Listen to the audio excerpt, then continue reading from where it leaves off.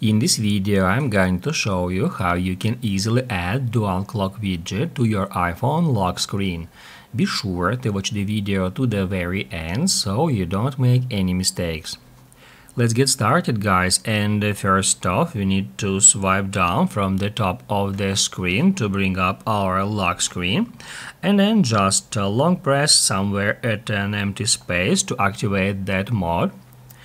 After that, down below tap at Customize and select Lock Screen. Then tap right here at that widgets bar. First off, guys, we need to remove all our existing widgets from here, and after that all we have to do is just scroll down a bit until we find clock.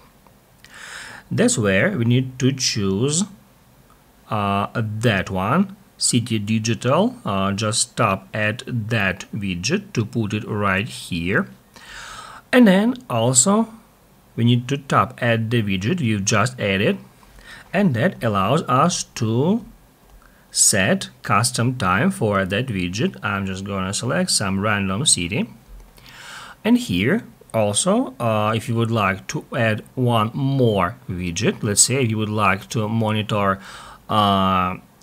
current time in two different cities except our current time, we can easily do so in that way. So we can add a couple of these widgets here, and in that widget we can just set different location, let's say that one, and now we can just close it, close this, and then just hit at done.